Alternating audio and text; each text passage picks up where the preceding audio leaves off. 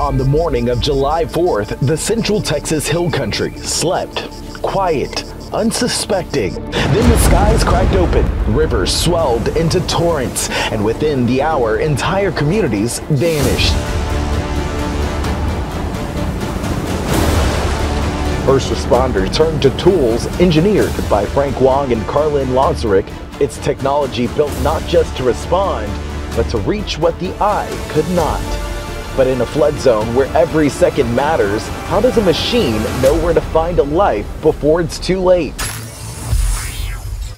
The search for victims here in Kerr County has reached a dire point. Texas officials had announced that more than 100 people were still unaccounted for.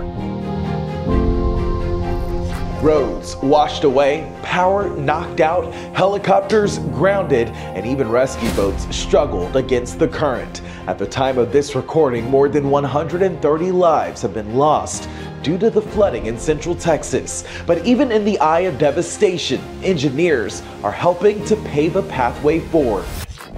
This is the Matrice 30T, built for filmmakers, rebuilt for search and rescue first responders. Created by aerospace engineer Frank Wong, this drone sees what the human eye cannot. Equipped with zoom, thermal imaging, and a laser rangefinder, it scans wide areas even in extreme weather.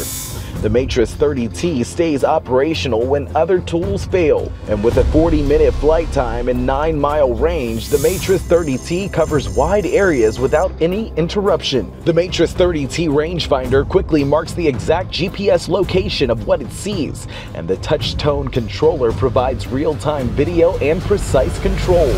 While the Matrice 30T can give first responders eyes in the storm, the next drone can help see what many cameras could not: the condition of the land itself. The DJI Mavic 3M is compact, able to be quickly deployed and built for precision mapping. It features a multispectral camera system that captures both visible and invisible light, letting responders see plant health, soil saturation, and shifting water lines in real time. With GPS accuracy down to the centimeter, it creates flood maps in minutes from the air. Lightweight and foldable, the Mavic 3M fits in a backpack and can launch in seconds, perfect for field teams on the move.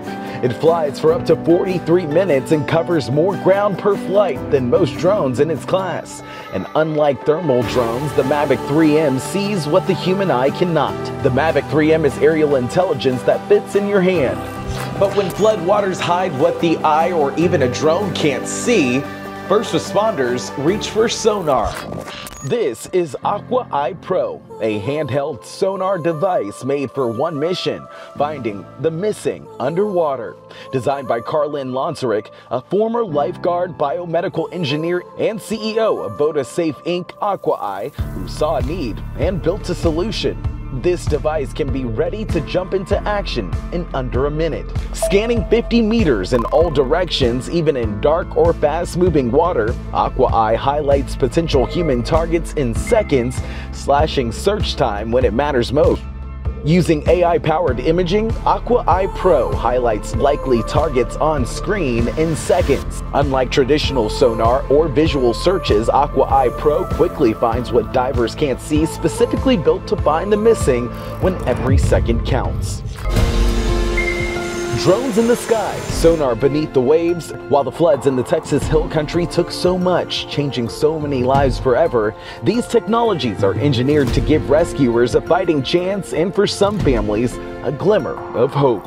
In times of unimaginable loss, engineering is more than innovation, it's intervention. From all of us here at the circuit, our thoughts remain with the families and first responders in the Texas Hill Country.